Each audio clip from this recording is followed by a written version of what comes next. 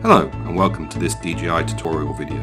This video will show you how to mount and detach the propellers on the Mavic Pro. There are two propellers with marks and two unmarked propellers. The mark indicates in which direction the propellers should spin. Attach the marked propellers to the marked motor mounting bases. Press the propeller down into the mounting base and rotate it clockwise until it is secured. Attach the unmarked propellers to the unmarked motor mounting bases and rotate anti-clockwise to lock them.